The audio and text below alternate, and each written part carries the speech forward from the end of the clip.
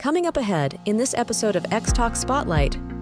The changes that we saw in alpha were really a result of organizational changes. So their baseline had changed. And to me, this is exactly what I would want to see. By combining in-clinic recordings with at-home recordings using the same setup and the same set of tools, which patients could become familiar with and comfortable with and then use in different contexts. Hello, and welcome to Xtalks Spotlight, illuminating insights from subject matter experts and industry thought leaders. I'm Sonia Hunt. In this episode, we are asking a question regarding Alzheimer's dementia. Should EEG be used as a functional biomarker of target engagement and organizational change when evaluating treatment efficacy? INmune Bio, Inc., a clinical stage immunology company, recently reported significant findings from a pilot study targeting Alzheimer's disease. In collaboration with Cumulus Neuroscience, the study used the Cumulus Neuroassessment Platform, which includes an FDA 510 cleared and UKCA marked dry sensor EEG headset. This headset is synchronized with digital cognitive tasks that can be used in clinic or at home to enable decentralized and hybrid trial designs and the collection of longitudinal real-world data. In this Xtalks Spotlight edition, I sat down with Dr. CJ Barnum, Vice President of CNS Development at INmune Bio, and Dr. Brian Murphy, Co-founder and Chief Scientific Officer of Cumulus Neuroscience. Together, we discussed how and why EEG-derived biomarkers should be used in studies evaluating potential treatments for Alzheimer's disease. CJ and Brian, thank you so much for taking the time for this Spotlight interview. Thanks, Aisha. I'm really happy to be here. Yeah, thanks for having us.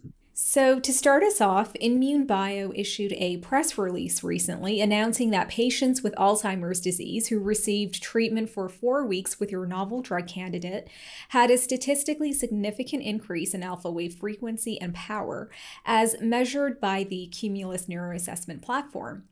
Before we dive into the study data, could you provide an overview of EEG and specifically alpha power and share why this is meaningful as a biomarker? Sure. Yes. So EEG is actually the longest established technology and the most direct technology we have that's non-invasive and measures brain activity.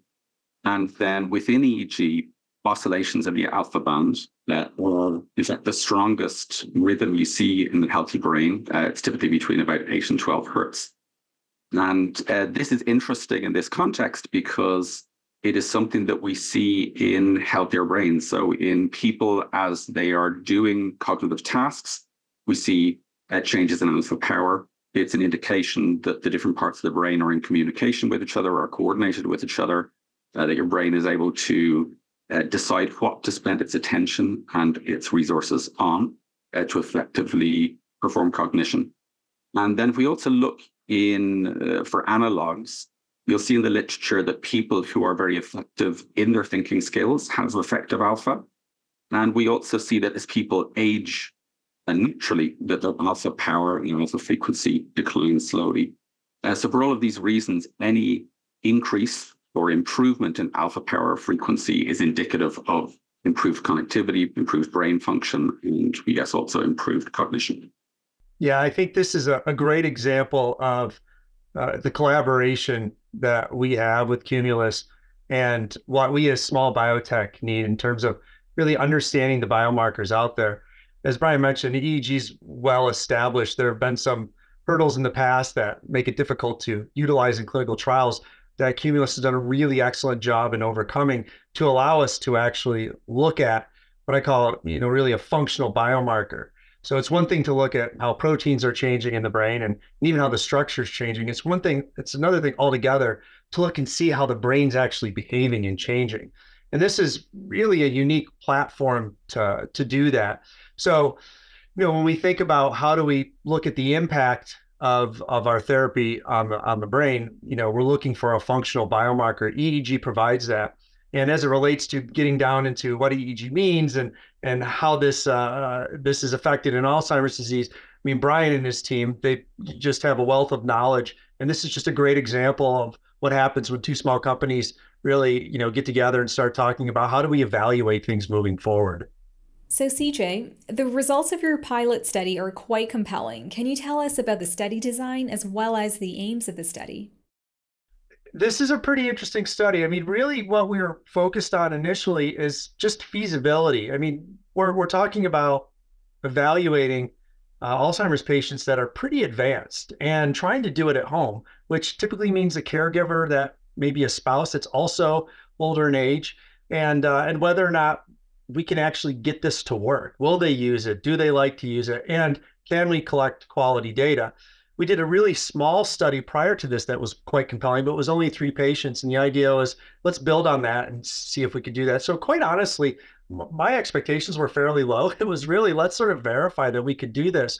So to be able to see changes in a key metric of AD within 4 weeks is really quite amazing. And again, what we did is we sent patients home with advanced, moderate and advanced Alzheimer's disease. We had some assessments that were taking place in the clinic, and then we sent it home with them as well. And we looked at over 4 weeks. So I think, from my perspective, this is way more than I would have been able to expect for the amount of time that we looked into. And I'm happy to say that our primary goal of just, will they use it? Do they like it? Can we collect data?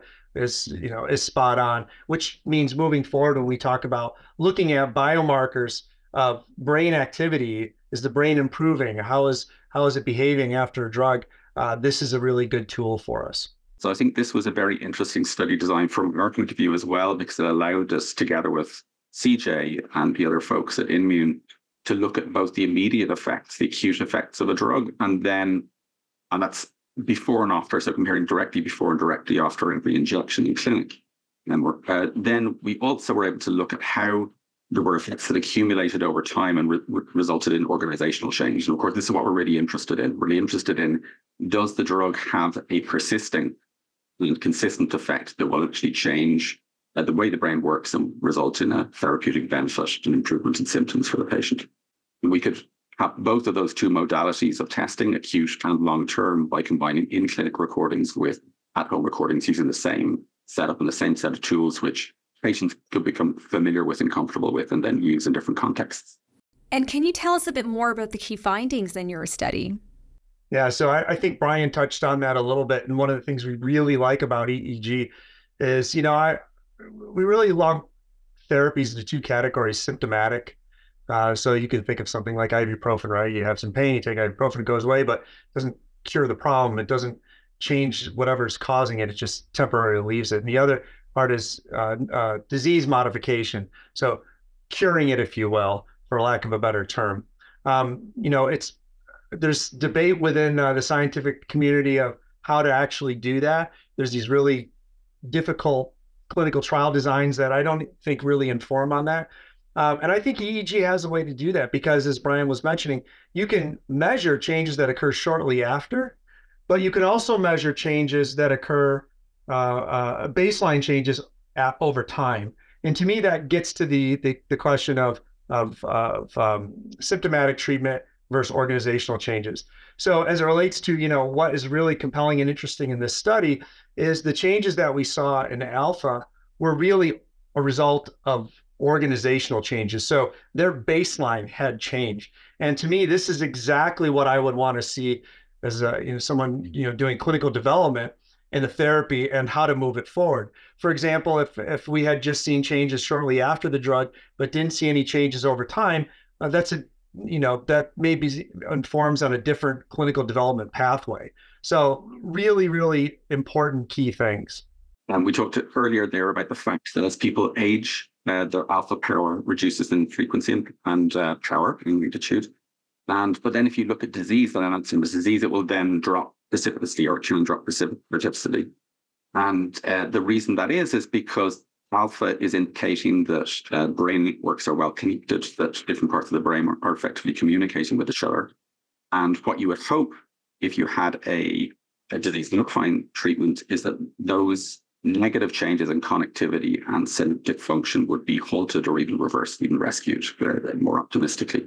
And I think, you've told me this, CJ, that you've got other converging evidence from other biomarkers about synaptic function, about remyelination. And these changes in alpha power are perfectly consistent with that. We can also see another analog is in traumatic brain injury, concussion. If people receive a head injury, often their alpha power and frequency is reduced. And then you could see that improving again as that person recovers to normal cognitive function. So for all of these reasons, we're optimistic that if we look at this with more sensitive tools over a longer period of time, these changes, these direct, objective, mechanistic changes in brain function will be reflected in increased cognitive function and in general day-to-day function for patients. What's really interesting to me about this was demonstrated in moderate to severe patients that we know are going to continue to decline clinically. We don't have any illusions that this changes that. But, there's this long adage about, not being able to repair the brain in older patients, and especially in advanced disease patients. And I think what this demonstrates is that we can make changes. I think there is an inflection point at which you've lost too much biology, that whatever improvement you make isn't sufficient. And that really helps us sort of understand where to place the drug in clinical development. But this is, really key, powerful stuff for us moving forward. Now, to date, traditional cognitive assessments, including the Clinical Dementia Rating Scale Sum of Boxes, MMSE, and ADAS-Cog, along with amyloid biomarkers, have been used as primary and secondary endpoints in clinical studies. So, to bring us back to our main question, why should companies developing treatments for Alzheimer's also include EEG biomarkers in these studies? Yeah, I think this is going to change, and I think it's because of companies like Brian with EEG that's going to make that change. I mean, the simple answer is it's a measure of brain behavior. We don't have any other biomarkers that do that can be deployed. Now, one of the questions that we probably get is, if that's so, why isn't it used more often? And really, it's a technical issue. It's a scalability issue, right? Previously, you had to have really specific technical knowledge. They had to come in and do it in the lab, and it was a whole thing. It was a lot of work. The burden to the patient and to the sites were quite high, and just every site couldn't do it. Now that there's a device that can be sent home, the patient can actually learn how to use it, do it on their own. They like to do it. We can collect quality data. Is, in my opinion, a game changer. It really is. The other point about this that I think is really important is as it relates to noise and measuring. I mean, one of the problems we have in clinical trials is, you may have a baseline measure and a final measurement. It's not always true. We usually have a few in between, but at the end of the day, what we're looking for is change over time. There's a lot of inherent noise in those measures, and especially in Alzheimer's disease. And the best example of this is if you've ever met somebody with Alzheimer's disease, they'll tell you that their loved one has great days and bad days. And so if, let's say, the patient comes in at baseline and they have a really terrible day, right? And they get randomized to placebo, and at the end of the study, they have a really great day. It may look like that the patient didn't change or placebo worked, when in fact, what you're really measuring there is noise. So the fact that you can use this over and over again, you can more measurements we have, the more we can eliminate the noise. And this device allows us to capture more measurements.